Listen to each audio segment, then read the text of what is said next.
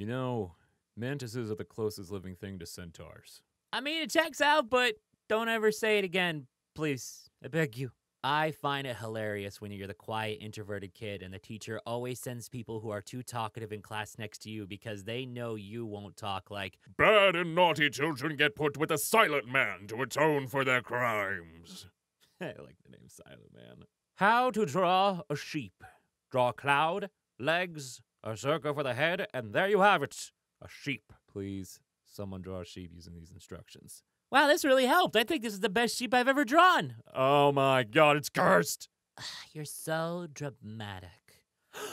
Oh, I have no idea what you're talking about. Every time I burp, it tastes like Arby's.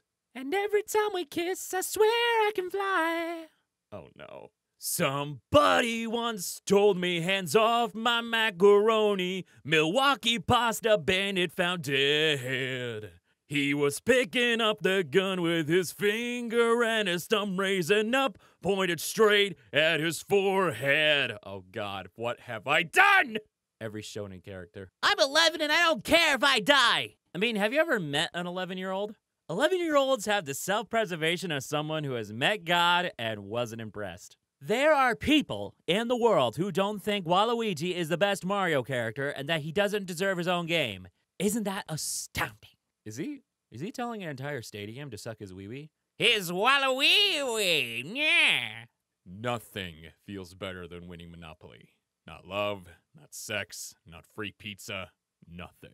I'm sorry, have you tried pizza? Yes. And it doesn't compare to owning half the board and watching the light die from your friend's eyes as you take their money and feel your friendship slowly deteriorate.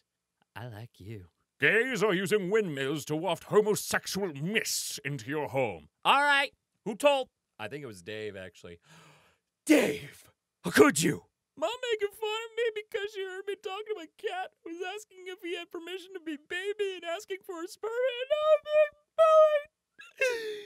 But he is baby, look at him. What humans see and what a dog sees. Oh, it's a gay dog pride flag.